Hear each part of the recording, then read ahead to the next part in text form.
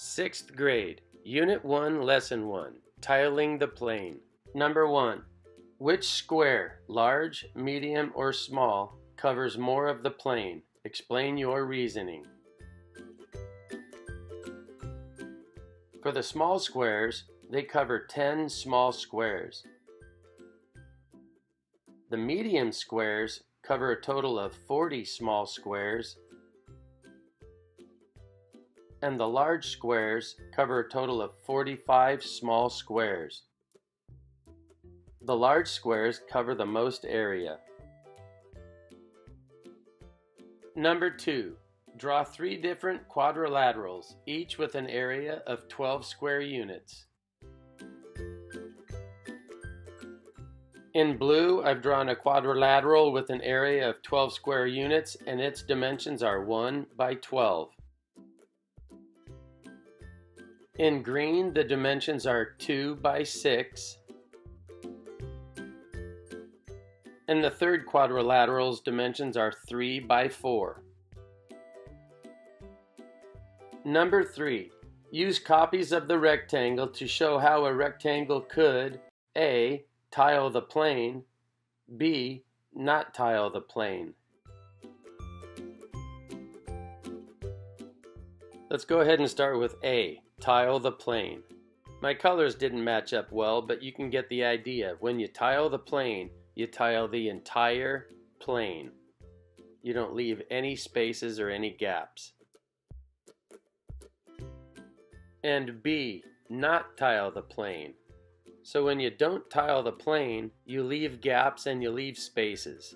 This is just one example. You can leave your gaps and spaces wherever you like. Number 4.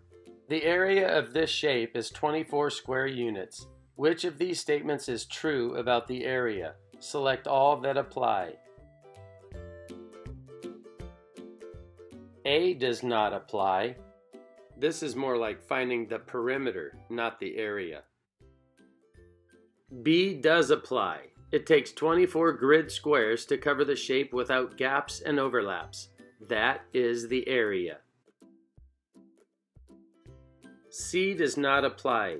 Even though 6 times 4 does equal 24, you would need to multiply the base times the height of quadrilaterals to find the area. And in example C, they're multiplying 2 bases times one another. Example D is correct. The area can be found by counting the grid squares inside the shape. There are 24 grid squares inside the shape. E applies because the area can be found by adding 4 times 3 and 6 times 2. It's kind of like what I was talking about in example C, multiplying the base times the height of quadrilaterals. I've identified 2 quadrilaterals within this shape, one with dimensions of 4 times 3 and the second one with dimensions of 2 times 6. 4 times 3 is 12 and 2 times 6 is 12. 12 plus 12 is 24 units. 5. Here are 2 copies of the same figure. Show 2 different ways for finding the area of the shaded region. All angles are right angles.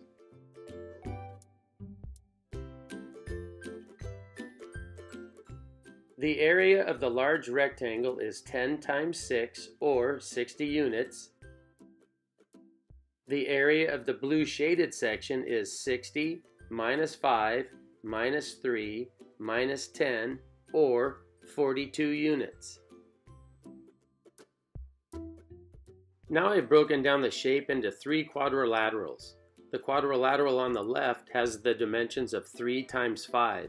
The quadrilateral in the middle has dimensions of 5 times 3, and the quadrilateral on the right-hand side has the dimensions of 2 times 6.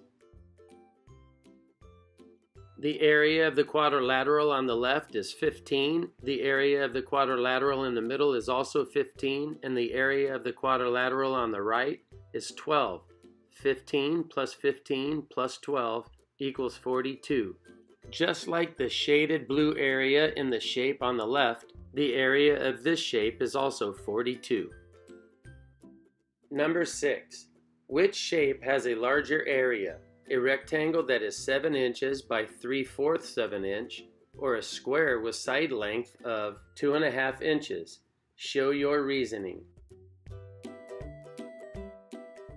7 inches can be represented as 7/1, and 7/1 times 3/4 inches equals 21/4 or 5 1/4 inches. 2.5 times 2.5 is the same as 5/2 times 5/2, which equals 25/4 or 6 1/4. The square has the larger area because 6 1/4 is greater than 5 1/4.